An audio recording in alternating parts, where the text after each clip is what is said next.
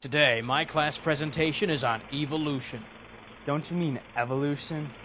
Well, besides the valid concept of microevolution, the concept of macroevolution is evil. Whoa, steady, Tiger.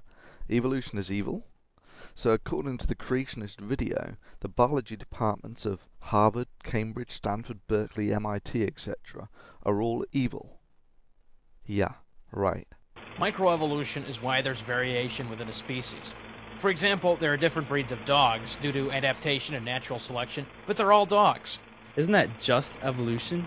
Macroevolution is a stretch of the imagination. It requires that a species must take extra genetic information. So dinosaurs becoming birds, apes becoming humans, can't happen. Let's see, microevolution. That would be natural selection of DNA expressed as organisms that reproduce with variation below the species level. The only difference between microevolution and macroevolution is time scale. Just like the only difference between a micro walk, say for instance going to put the kettle on, and a macro walk, say for instance walking to the North Pole, is time scale. The mechanism is exactly the same. It is simply not possible to say you believe in microevolution, but not macroevolution. This would be like saying I believe it's possible to walk to the kitchen, but to walk to the mall would be impossible. Well, maybe that goes some way to explaining our fat creationist friend here. Adaptation can only work for genetic information that's already there. It can't make anything new. Ooh, adaptation can only work with genetic material that's already there. Well, meet the organism with the most genetic material, the amoeba. Its genome is 100 times larger than the human genome. So according to the creationists, this organism could microevolve into any other, and they wouldn't have any problems with that, simply as it has the most Genetic information that's already there. So dinosaurs becoming birds, apes becoming humans, can't happen. Apes becoming humans can't happen. Well, evidently it did, as besides sharing almost all of our genome with a chimp, we also share endogenal retroviral fragments at identical insertion points in our genome. That's a slam dunk for common ancestry. Further, our chromosome 2 is a fusion of two great ape chromosomes. Again, another slam dunk for common ancestry. For the creationist proposal that there are two kinds of evolution, one they believe in, one they don't, to be true, you would need two kinds of DNA, those that are specific to the kind of animal, like the dogs the creationist mentions, and these would be impervious to mutations, frameshift, gene duplication, etc. And these would be responsible for preventing the kind of evolution that the creationists don't accept, and those that are susceptible to gene duplication, frameshift, single-site mutations, etc., that cause the kind of evolution the creationists accept. Regrettably, there are no two such kinds of DNA. All portions of the genome are more or less equally likely to suffer a mutation. However, the selective pressure of those mutations on the organisms that are an expression of that DNA are not equal. However, given what we know about DNA, there are no limits to the amount of change with time that this process can affect on the genome. There is no boundary between microevolution and macroevolution other than time scale. Macroevolution is simply a lot of microevolution. They are caused by the same process. So you're saying we've all been brainwashed? You know, there was a time in society when scientists actually concurred with Scripture. Yeah, that's right, Fatso. This time was known as the Dark Ages, when slave ownership and burning witches, as commanded by Scripture, was seen as a good thing. However, those of us who have stood in the light have little desire to let you lead us back into the darkness. If you believe in macroevolution, then you also believe we evolved from a rock. Yeah, that's right. Evolution says we evolved from a rock in the same way that Christianity says the universe was created in a battle between space mushrooms and time ninjas. However, more ironic is saying that we came from rocks is cuttingly close to what the Bible literalists believe. You know, God made Adam from dirt and Eve from a dirty rib. It's funny how you believe the most ridiculous concepts of creation just as long as you're not accountable for your actions. Not accountable? However, those of us who are sane believe in civilization, where you are part of a society.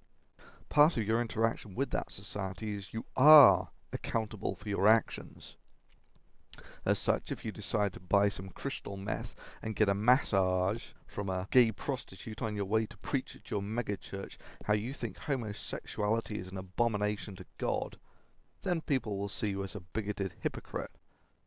Similarly, you are accountable for your actions if you think that molesting children who have been charged to your care is an appropriate course of action.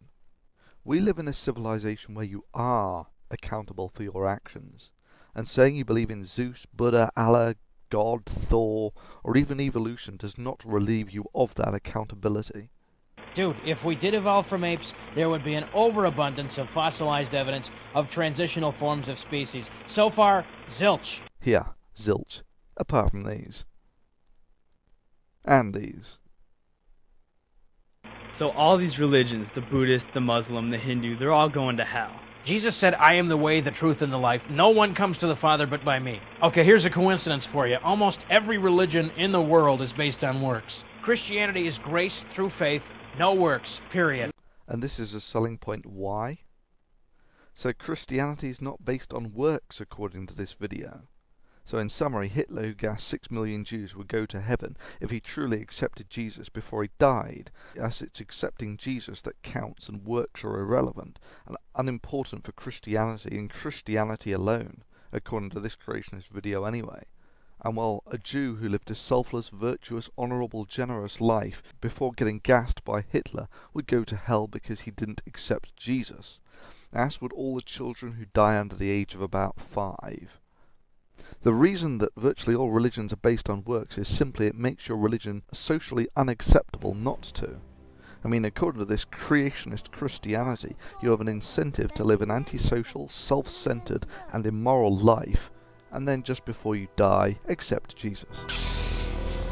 But then again, I guess this is the sort of morality you would expect from the biblical God, who kills every baby on earth during the flood. Yep, given omnipotence and omnipresence, the best solution the biblical God can come up with involves global infanticide. Incidentally, this is also the God of the Jews and the Muslims, the baby-killing God of Abraham, Isaac and Jacob. I really don't care what you say. I'm gonna do what I want to do. Well, you can do what you want to do, but you're going to die. 150,000 people do it every day. You could be one of them. You're going to bet on that cold shoulder of pride that you're not going to be judged? Alright, smart guy, you seem to have all the answers. What do I gotta do? Swallow your pride, drop your doubt, unharden your heart, repent of your sins, turn away from your sins, not just go to a priest every week and confess, and trust in Jesus Christ, your Lord and Savior. It's as simple as that. Remember, God does not want you in hell, but Jesus himself said, Truly, truly, I say unto you, unless a man is born again, he cannot see the kingdom of God. I strongly urge you to think about that before making the biggest mistake in your eternal existence. Ah, the snake oil merchant peddling the promise of eternal life to the short-sighted neurotic mortals who can be seduced by the vacuous promise of eternal life. Eternal life would be no gift, but arguably one of the most horrific tortures that could be laid on a sentient being.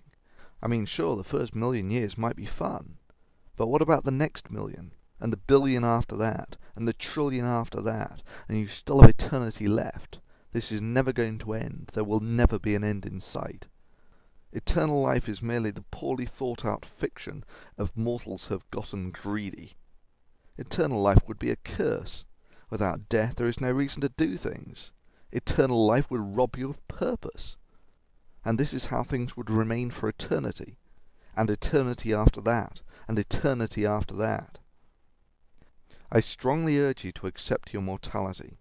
Do not let your fear of your inevitable death make you waste your only mortal life pursuing phantasms and delusions. Look at yourself in the mirror. For billions of years, those particles which are currently looking back at you have circulated in the universe. But for a brief moment they have coalesced in you. Rejoice in the impressive instant until they dissipate whence they came. Delight that you are a spark of life in the universe. Life is so much more vibrant and vivid without Bronze Age paranoid superstitions that cloud and contract the mind with some empty and undesirable promise that sparks can burn forever. Our time is finite. This gives our lives meaning. This gives our lives purpose. This gives our lives urgency. Live life today. Savor it.